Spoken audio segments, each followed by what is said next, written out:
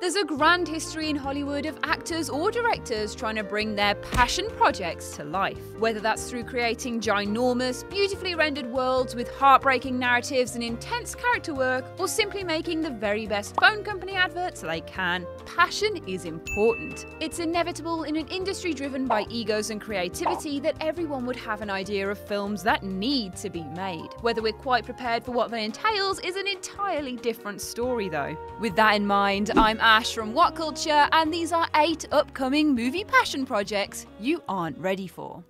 8. Glass. Despite the fact that Unbreakable arguably remains M. Night Shyamalan's best film, the initial interest in making a sequel ended when Touchstone opted to not finance it. But like a bad case of herpes, they could not get rid of him. Even whilst his profile struggled after some less than adored releases, he cracked on with his superhero series. Split, which included a character he'd intended to use in Unbreakable at first, eventually ended up being a success, and the stinger set up the 3rd movie. Glass, then, is the culmination of Shyamalan's vision for Unbreakable and Split, and will be the point where all of the ideas explored so far come to fruition. Let's hope it lives up to its namesake and continues to smash all Shyamalan preconceptions into tiny little safety brake pieces.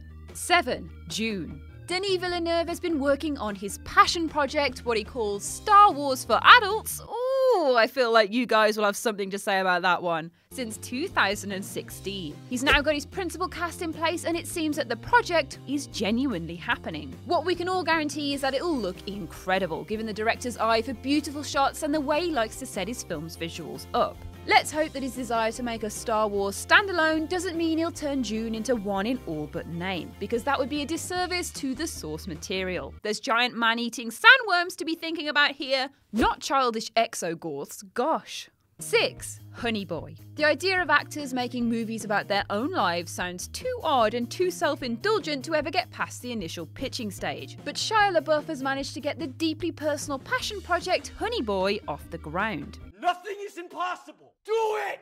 In it, he will play his own father in a story based on his own life, and the title is his own childhood nickname, presumably because he's just so dang sweet. And not only that, but LaBeouf is genuinely a talented actor who is often misjudged through the filter of other behaviour or choices. Just let the man watch all his films in a live stream, wear a paper bag on his head, and cannibalise people in peace.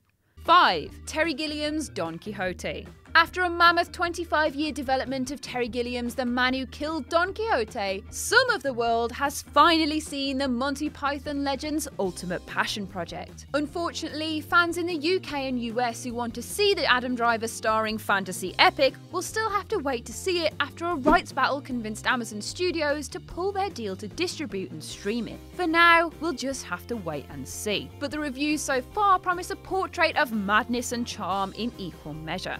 4. The Ballad of Richard Jewell. Somehow, the prospect of Leonardo DiCaprio and Jonah Hill teaming up again after The Wolf of Wall Street has flown somewhat under the radar. Hill has been attached to an adaptation of the story of Richard Jewell since 2014 as a producer, and wants to tell the tale of the security guard who was accused of being a suspect in the 1996 Olympic bombing, who he will star as himself.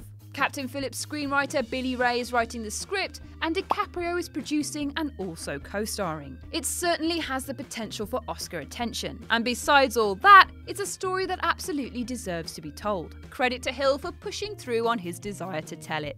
3. Halloween. There's obviously already been one Halloween remake, and while Rob Zombie's version wasn't the worst horror film ever released, that high honour goes to Troll 2, it certainly left a lot to be desired. Thankfully, after years of will they, won't they make it back and forth, Jason Blum at Blumhouse came to the project's rescue, citing Halloween as one of the major projects that inspired him to make horror movies. Aww, it's always nice to hear about how murderous psychopaths improve lives for the better. The agenda is essentially to rescue the franchise from the doldrums, hence them ignoring the poor sequels, and give Michael Myers his place back as a true horror icon. And it definitely feels like a passion project designed to right a lot of wrongs. Good God, let us hope.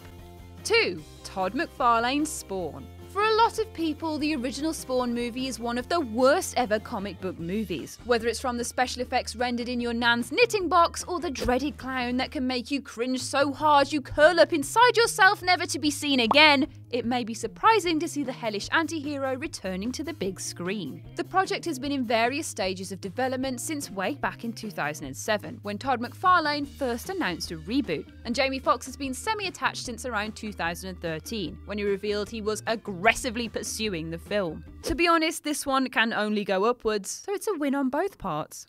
1. Fonzo. Tom Hardy has wanted to play Al Capone for the best part of the last decade. In 2016, it was revealed that he would indeed be playing Capone, but at the other end of his life, when he was struggling with paresis and dementia, and the focus on his violent past at the same time. It sounds like a great project, and everything we've seen so far seems to suggest Hardy looks stunning in the lead. Stunning and wrinkly. The only slight reservation is that Hardy is once again going to be doing a voice, as he revealed he was mostly inspired by Bugs Bunny when putting his speech together. Interesting. And that's our list. What would be your passion project to unleash on the world of film? Share your thoughts in the comments section below. I've been Ash, and this has been What Culture. Thanks for watching.